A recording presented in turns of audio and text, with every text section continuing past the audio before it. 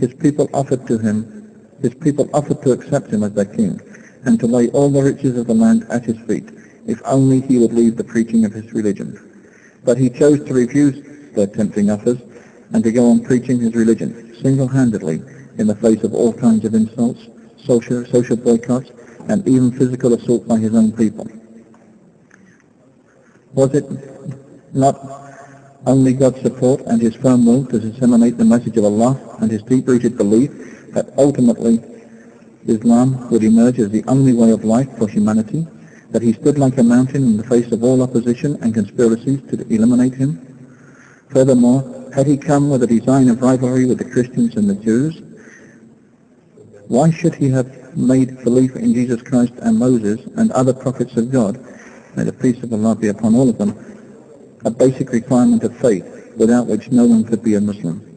Is it not an incontrovertible proof of his prophethood that in spite of being unlettered and having led a very normal and quiet life for 40 years, when he began preaching his message, all of Arabia stood in awe and wonder and was bewitched by his wonderful eloquence and oratory?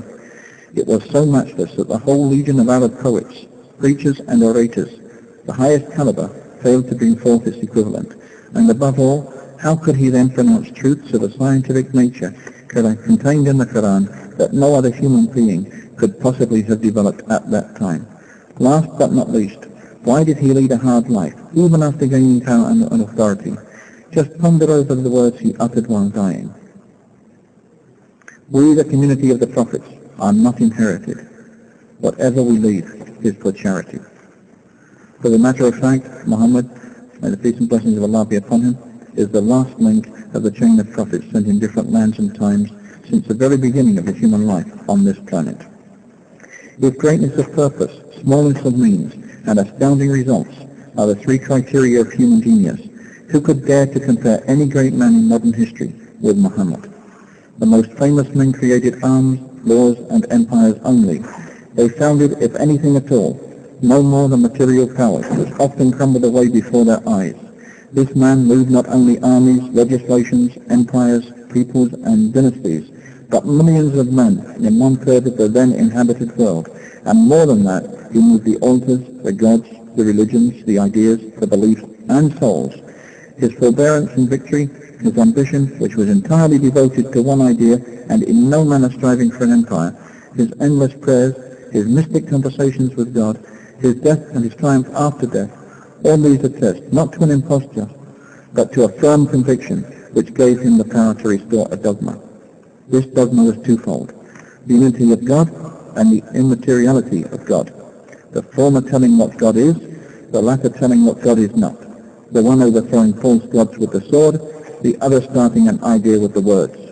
Philosopher, orator, apostle, legislator, warrior, conqueror of ideas, restorer of rational dogmas, of a cult without images, a founder of 20 terrestrial empires, and of one spiritual empire, that is Muhammad.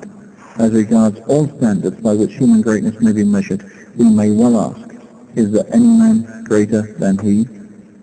This is by Lamartine, History de la Turquie, Paris 1854, Volume 2, pages 276 to 77. It is not the propagation, but the permanency of his religion that deserves our wonder. The same pure and perfect impression which he engraved at Mecca and Medina is preserved.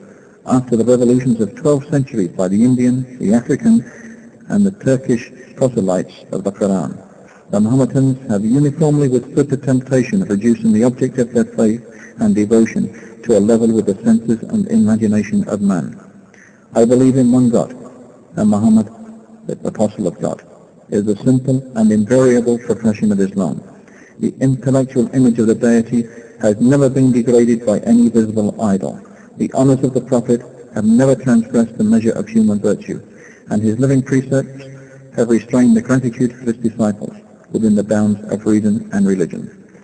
This is by Edward Gibbon and Simon Ockley in The History of the Saracen Empire, published in London in 1870, page 54. He was Caesar and Pope in one, but he was Pope without Pope's pretensions, Caesar without the legions of Caesar, without a standing army, without a bodyguard, without a palace, without a fixed revenue. If ever any man had the right to say that he ruled by the right divine, it was Muhammad, for he had all the power without its instruments and without its supports. This is Bosworth Smith in Muhammad and Mohammedanism, published in London, 1874, page 92. It is impossible for anyone who studies the life and character of the great prophet of Arabia, who knows how he taught and how he lived, to feel anything but reverence for that mighty prophet, one of the great messengers of the Supreme. And although in what I put to you I shall say many things which may be familiar to many, yet I myself feel, whenever I reread them, a new way of admiration, a new sense of reverence for that mighty Arabian teacher. This was written by Anabaptist in The Life and Teachings of Muhammad, published in Madras, 1932, page 4. His readiness to undergo persecutions for his beliefs, the high moral character of the men who believed in him and looked up to him as their leader, and the greatness of his ultimate achievement, all argue his fundamental integrity. To suppose Muhammad an impostor raises more problems than it solves. Moreover, none of the great figures of history is so poorly appreciated in the West as Muhammad. This is written by W. Montgomery Watt in Muhammad at Mecca, published in Oxford, 1953, page 52. Muhammad, the inspired man who founded Islam, was born about AD 570 into an Arabian tribe that worshipped idols. Orphaned at birth, he was always particularly solicitous of the poor and needy, the widow and the orphan, the slave and the downtrodden. At 20, he was already a successful businessman, and soon became director of camel caravans for a wealthy widow. When he reached 25, his employer, recognizing his merit, proposed marriage. Even though she was 15 years older, he married her, and as long as she lived, remained a devoted husband. Like almost every major prophet before him, Muhammad fought shy of serving as a transmitter of God's word, sensing his own inadequacy. But the angel commanded, read. So far as we know, Muhammad was unable to read or write, but he began to dictate those inspired words, which would soon revolutionize a large segment of the earth. There is one God. In all things, Muhammad was profoundly practical. When his beloved son Ibrahim died, an eclipse occurred, and rumors of God's personal condolence quickly arose, whereupon Muhammad is said to have announced, an eclipse is a phenomenon of nature. It is foolish to attribute such things to the death or birth of a human being. At Muhammad's own death, an attempt was made to deify him, but the man who was to become his administrative successor killed the hysteria with one of the noblest speeches in religious history. If there are any among you who worship Muhammad, he is dead. But if it is God you worshipped, he lives forever. This is written by James A. Michener in Islam, the Misunderstood Religion, published in the Reader's Digest, American edition, for May 1955, pages 68 to 70. My choice of Muhammad to lead the list of the world's most influential persons may surprise some readers, and may be questioned by others. But he was the only man in history who was supremely successful on both the religious and secular level.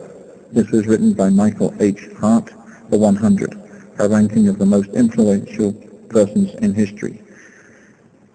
It was published in New York by the Hart Publishing Company, Incorporated, in 1978, page 33.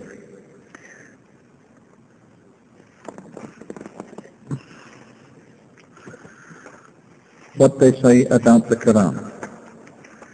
Humanity has received the divine guidance only through two channels. Firstly, the word of Allah. Secondly, the prophets who were chosen by Allah to communicate His will to human beings. These two things have always been going together, and attempts to know the word of Allah by neglecting either of these two have always been misleading. The Hindus neglected their prophets and paid all attention to their books that proved only word puzzles, which they ultimately lost.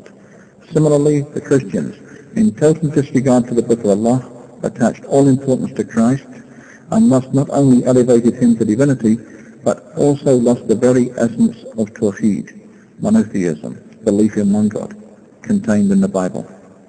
As a matter of fact, the main scriptures revealed before the Quran, that is, the Old Testament and the Gospel, came into book form long after the days of the prophets,